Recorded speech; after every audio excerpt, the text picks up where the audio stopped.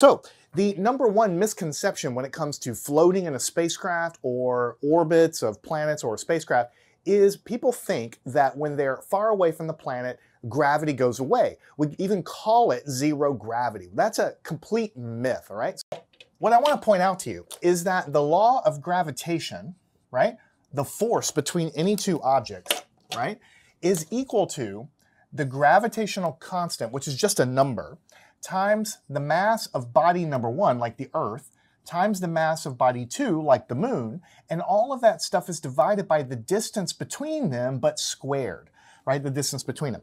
So you can see that if the Earth has mass, that would be like m1, and if the Moon or a spacecraft has mass, these are both numbers. G is just a number. I could tell you what the number is, but it's just a number multiplied by this stuff.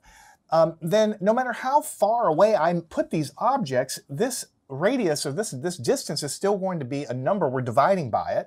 So the force between any two bodies in the solar system is always positive. There's always a gravitational force. So it's a complete myth to say that we go into space and we have zero gravity. So if there is gravity acting on a spacecraft, then how does it go around the planet and why are we floating? Because it certainly looks like there's no gravity up there. Learn anything at mathandscience.com.